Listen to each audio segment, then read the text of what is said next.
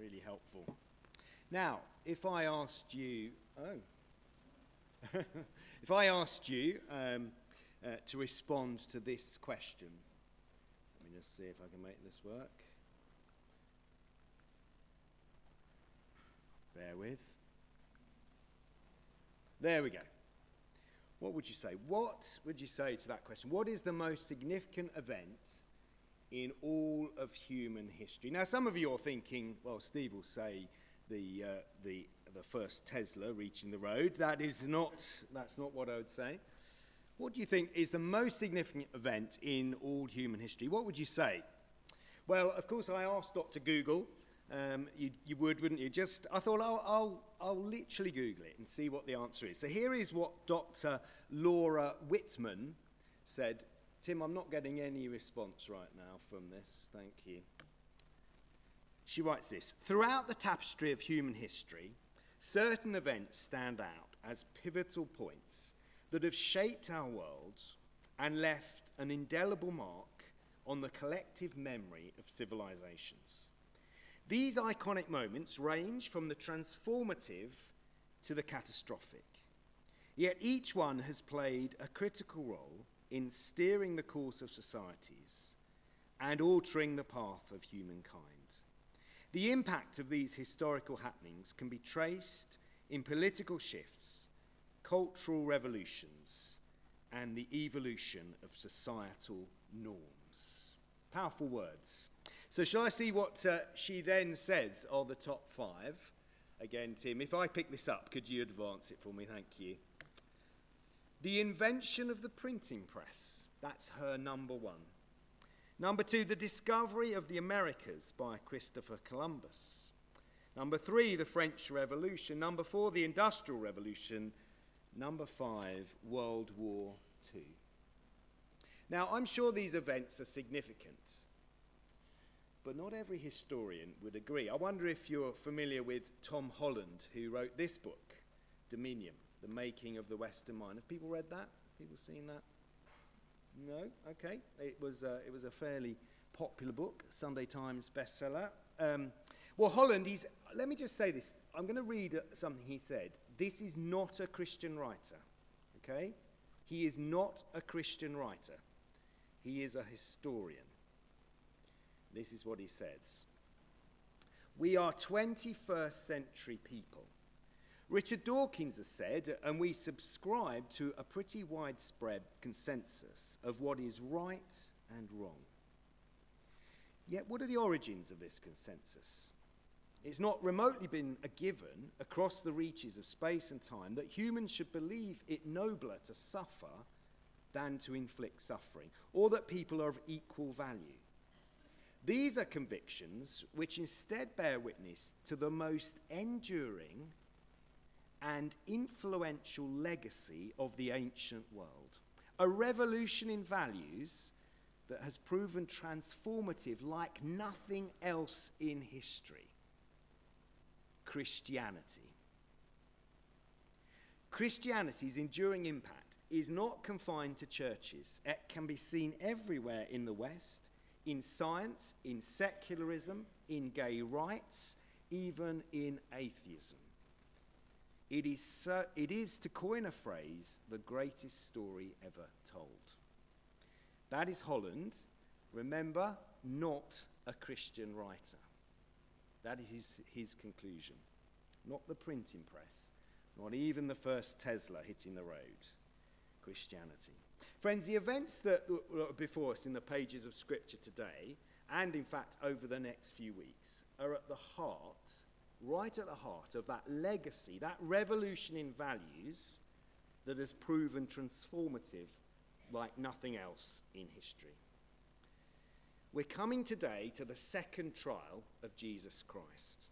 Last week it was the Jewish trial. If you were with us then, unfortunately we weren't able to record it, so you can't catch up. But last week it was the Jewish trial. This week we pick up at the very next morning. This week it's the Gentile trial, the trial before the Romans that Jesus faces. The Roman governor of Jerusalem, a chap called Pilate. Well, as Randy reads the events, I have another question for you. I want you to think, as she reads it, who is controlling events? Who is in charge of this trial? Okay, so as she reads it, have that in the back of your mind. Who is controlling events? Who is in charge? I'm going to pray, and then Wendy's going to read it for us. Heavenly Father, we thank you for your word to us. We thank you for this account of the life of Jesus. And Lord, as we come to this crucial moment where Jesus is convicted to death by the Roman Pilate, following the desires of the Jewish religious leaders. Lord, this event has changed the course of human history immeasurably. So, Father, we might be reading familiar words. We might be quite familiar with this story. But I pray that today, by your Spirit, you would really stir our hearts to hear it, to see the significance in new and powerful ways. For I ask it in Jesus' name. Amen. Oh. Page, actually. There we go.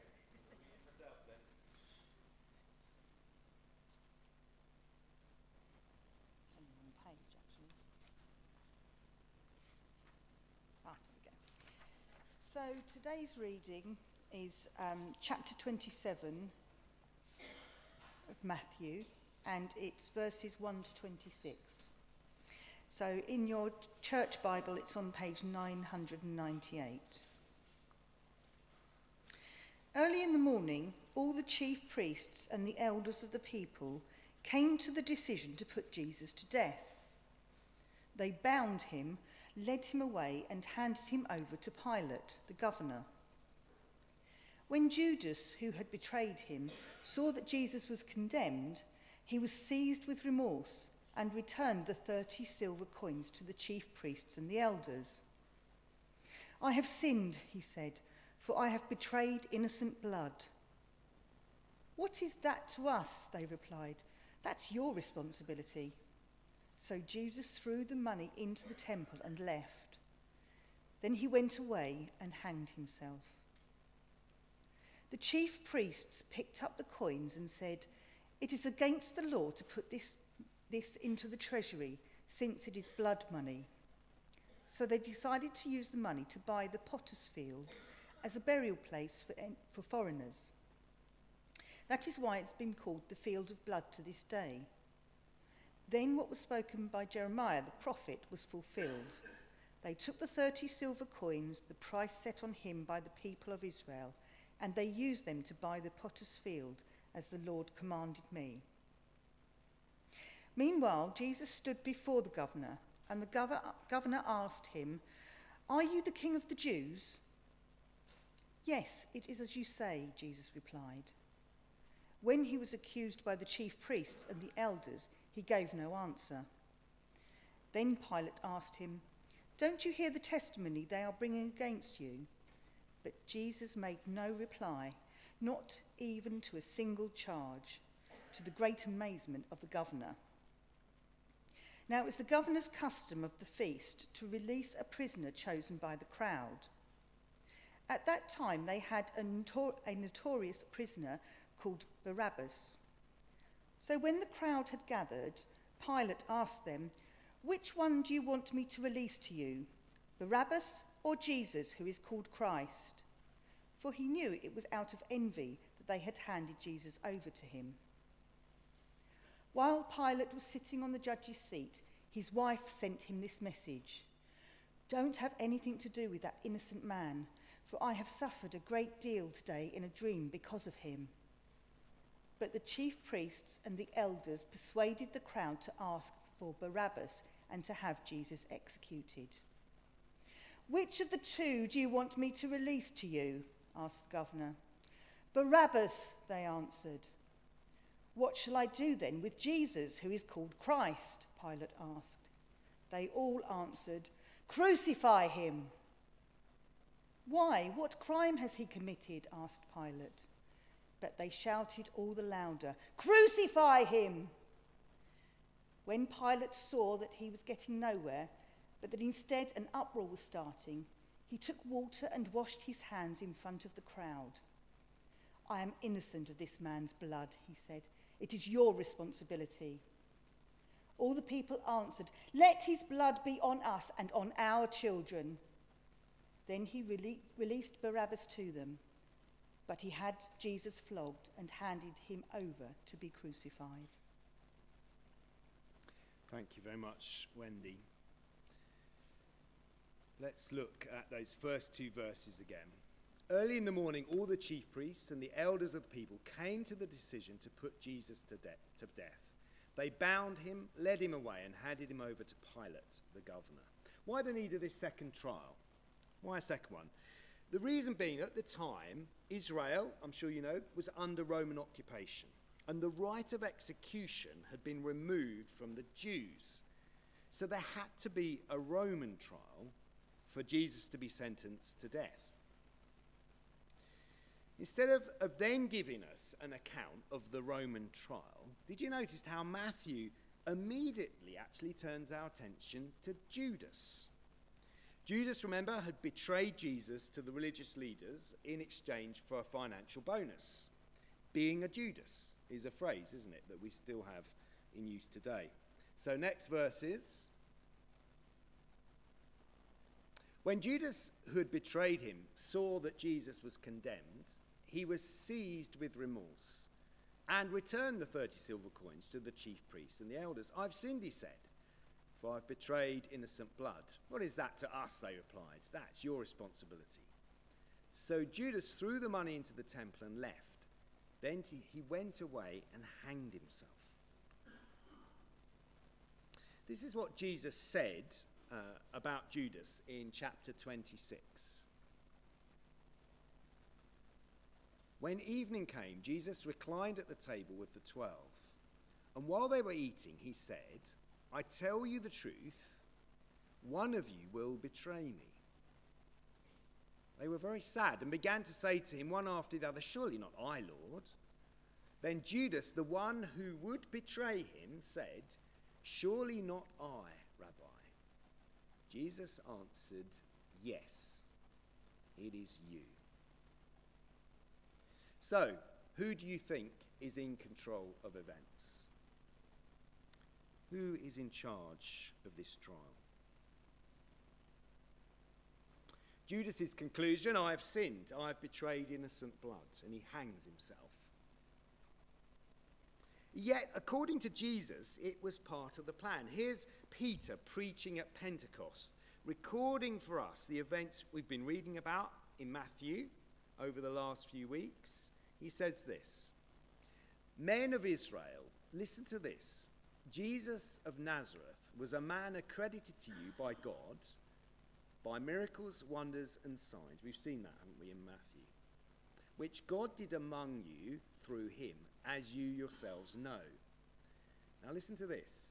"This man was handed over to you by God's set purpose and foreknowledge. And you, with the help of wicked men, put him to death by nailing him to a cross." Who is in charge? Who in these events in Matthew is in control? Is it the religious leaders and their kangaroo court?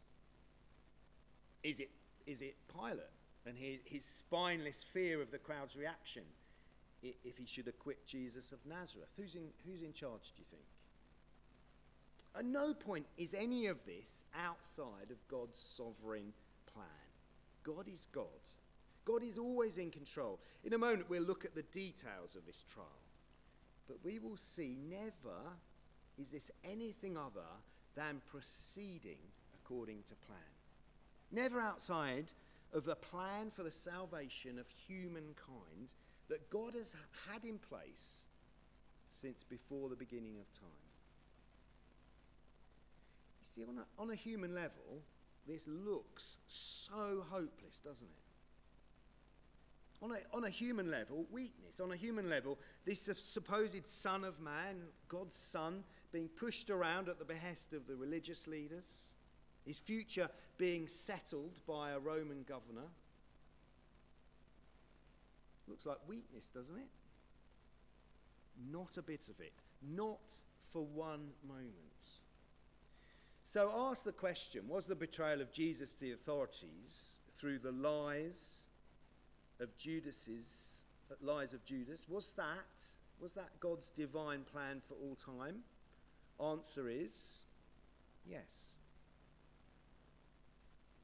And another one, this man was handed over to you by God's set purpose. So then now I hope that you're asking, well, was Judas's betrayal his doing, his sin, as he seems to think? Was it? Was his betrayal his doing, his sin? He hanged himself. He thinks he's responsible. Is he? Yes, he is. It is God's will that Judas betrayed Jesus. Yes, that's his plan. Is it ever God's will that someone lies and betrays an innocent man? No, it is not. And we have to hold these two things side by side. God's sovereign will, his plan for salvation, was the betrayal by Judas. That was part of the plan. God's moral will, how we, his creatures, are to live, forbids the betrayal of an innocent man. These two side by side. Judas shows us God's sovereignty and human responsibility side by side. Judas shows us Judas is every bit responsible for his sinfulness. He cannot blame God. He is no pawn. His desire was very much to betray Jesus. But in carrying out that desire, he fulfilled God's timeless purpose in the saving work of Christ. Do you see that? God's sovereignty and human responsibility side by side. Friends, if this is blowing your mind, it's meant to. You see, God just won't fit into our tidy little boxes that we want to put him in our efforts to try and understand the divine. He is creator, we are created. Our finite mind's always less than his infinite. So you see, Jesus of Nazareth is in control of events, including his arrest, including his betrayal, his trial, and as we'll see next week, his execution. I promised Coops, he's preaching next week, I wouldn't tread on his toes for next week. You see, this is not weakness. This is supremely God's power displayed. So these are the most significant events in all human history. No cross of Christ, no resurrection.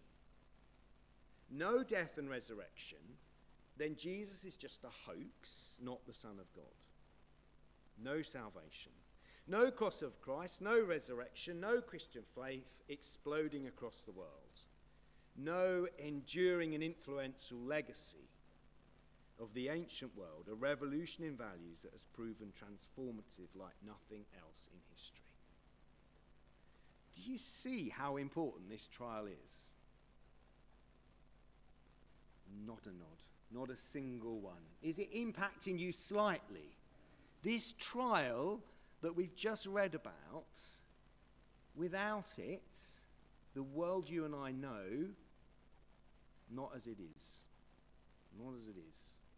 The debates of the MPs that are all ranging around social issues, fiscal policies, on healthcare, immigration and how to treat refugees, on the rights and wrongs of high or low taxation, on education, on the NHS, all of those debates, all that they and you and I think about them, entirely because of this trial, Jesus' betrayal, his false conviction, his death, and his subsequent resurrection. The way we are thinking is because of what we're reading about right now. One nod at the back, that's exciting, thank you. Friends, whether you're a Christian with us today or you're still a floating voter on the issue of Jesus, the reality is that all that you know, the Western thinking that underpins society's values, entirely because of the man in this text. Entirely because of that. So the trial of Jesus, not failure, but glorious power displayed. Glorious power displayed. And Jesus knows it. Let's read on. Meanwhile, Jesus stood before the governor, and the governor asked him, "Are you the king of the Jews?" "Yes, it is as you say," Jesus replied. When he was accused by the chief priests and the elders, he gave no answer. When Pilate asked him, "Don't you hear the testimony they're bringing against you?" But Jesus made no reply, not even to a single charge, to the great amazement of the governor. Accused by the chief priests, Jesus said nothing. Total injustice met by total silent suffering. Jesus in control of proceedings. What is very clear here is that it is Pilate, it is Caiaphas from last week, it is you and I, the reader now, who is on trial. Jesus, the one with moral authority at his own trial, majestic in his silence. What do you make of Jesus Christ? That's the question. Well, let's read on. Now, it was the governor's custom at the feast to release a prisoner chosen by the crowd. At that time, they had a notorious prisoner called Barabbas. So when the crowd had gathered, Pilate asked them, "Which one do you want me to release to you, Barabbas or Jesus, who is called Christ?" For he knew it was out of envy that they handed Jesus over to him. Another slide, please, Tim. While Pilate was sitting on the judge's seat, his wife sent him this message: "Don't have anything to do with that innocent man, for I've suffered a great deal today in a dream because of him." But the chief priests and the elders persuaded the crowd to ask for Barabbas and have Jesus executed. "Which of the two do you want me to release to you?" asked the governor. "Barabbas," they answered. And I think one more, thank you. "What shall I do then with Jesus, who is called Christ?" Pilate asked. They all answered, "Crucify him." "Why? What crime has he committed?" asked Pilate. But they shouted all the louder, "Crucify him." When Pilate saw that he was getting nowhere, but that instead an uproar was starting, he took water and washed his hands in front of the crowd. "I'm innocent of this man's blood," he said. "It is your responsibility." Pilate's custom then to release a prisoner, that was absolute pure politics, okay? He was not popular. There's lots of reasons why that's the case, not time to cover them today. But to cut a long story short, he needed to ingratiate himself to the Jews, who essentially hated him. Well, then the events take this unexpected turn. Did you notice? A message from his wife, Claudia Procula. That was her name. She was actually much better connected than Pilate. She was the illegitimate daughter of Claudia, Emperor Tiberius's third wife. Are you following this? And so she was the granddaughter of Augustus. Basically well connected, right? So she knows all the top people. So she is probably the reason that actually Pilate in AD 26 was actually made prefect of Judea. That's the official name rather than governor, the prefect of Judea. Because he was nothing special, okay? So it was all a bit of nepotism, all a bit of politics. She was well connected. Oh, let's give this chap a decent job. And so he's put in Judea. Anyway, most like all of us husbands, of course, he didn't listen to his wife. So then there's the crowd. This is the crowd who, not even a week ago, remember, were celebrating the Son of David's entry into Jerusalem. We looked at it way back around Easter time, Palm Sunday. Do you remember the cries of Hosanna, scenes of delirious joy? But like a crowd of football fans that so quickly turn on their team with boos or demands for the resignation of the manager, mob mentality prevails. Now they're baying for Jesus' blood. Pilate, of course, wanted to evade responsibility for Jesus, whom he rightly saw as innocent. So he takes this unusual step of public hand washing. That is a really unusual thing to do. He knew he had either to sacrifice Jesus or to sacrifice his career. He made his choice.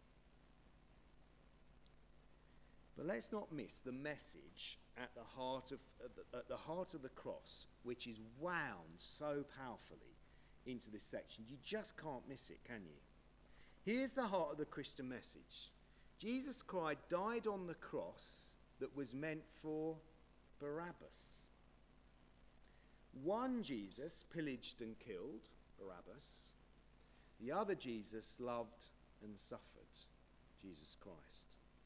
Jesus took Barabbas' place. Jesus takes ours too.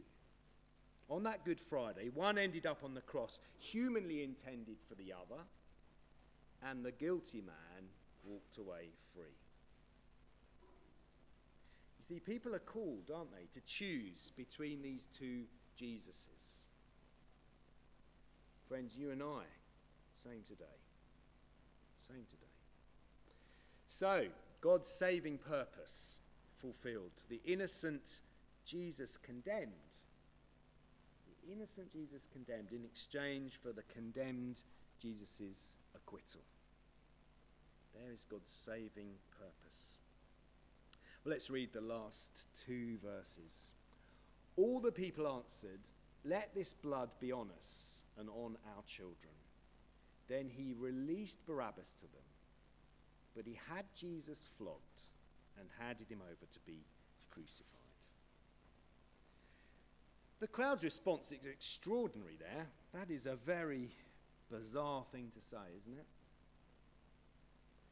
Matthew ends this point with a rather casual, "But he had Jesus flogged and handed over to be crucified." I mean, on understatements, that's pretty powerful understatement, isn't it? He had Jesus flogged. Even that bit, okay? We're going to look for a moment on this flogging. He had Jesus flogged. Great. Perhaps you think you've got in mind of sort of days gone by when headmasters used to use the cane on naughty children or something. You think, oh yeah, I know what that is. No, you don't. I wonder what it does mean to you, had Jesus flogged. Doubtful we have anything like the right picture of a Roman flogging. I don't know if you've seen the film The Passion of the Christ, Mel Gibson's. I watched the scene depicted in that film this week. Well, when I say I watched it, actually I didn't. It was a bit like in the old days when I was a kid trying to watch Doctor Who. I tried to watch it. I'm afraid I couldn't watch it. I just couldn't watch it. I know, that is not great, is it? Not great given, firstly, historians verify the accuracy of the depiction in the film. In fact, most say that even that, what Gibson depicts, is a sanitised version for modern sensibilities of what a real Roman flogging would have been like. So what the film shows is not wrong, or is at least, if it is wrong, is too gentle. Secondly, I'm trying to watch an acted scene. Jesus, my Lord, my Saviour, actually had that done for him. He had it done for him. And shamefully, I can't even bring myself to watch it, to watch a reenactment in which no actor is actually hurt. Despite that, I could neither watch it, and no way could I show it to you today. If you've not seen the movie, then try. Do watch it. It is a very good movie. So here's roughly what it looks like. Two guards are tasked to carrying it out. Roman soldiers, trained, powerful men with this gruesome thing called a flagellum. So one after the other, with all of their strength, they would flog the prisoner chained to a post with such intensity, you see them there, the guards themselves would become exhausted from their efforts.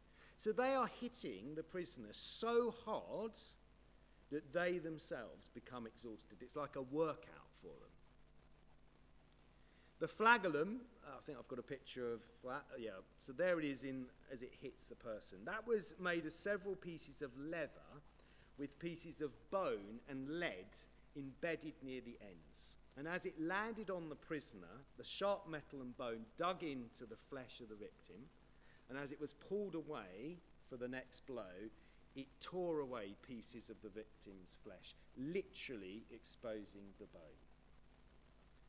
A flogging was 39 of those. It's no surprise, is it, that prisoners died from a Roman flogging. We cannot begin to grasp the cruelty of the Roman Empire. Holland's book I mentioned exposes the extent of the cruelty of the Roman Empire. Seeing prisoners suffering horrendous agony was sport and entertainment before Christianity. There would have been a crowd watching this and enjoying it. Our Lord and Saviour suffering physical, intense agony. It is the influence of Christianity that leads you and me to think that that is horrendous. Jesus endured that for you. Physical agony of such horrendous proportion, I could not bear to watch it acted out, let alone even show it to us today. He endured that for you, for me, if you're a Christian here this morning, if you're trusting in him. But friends, that, a teddy bear's picnic compared to the agony of separation from the Father that he endured on the cross. We think that is bad. Next week is worse. Throughout all of that, Jesus is in total control. Throughout all of that, God's plan of salvation is being fulfilled. Jesus in control not only of his life, not only of his betrayal, not only of his trial, of his horrendous treatment, but also of his agonizing death.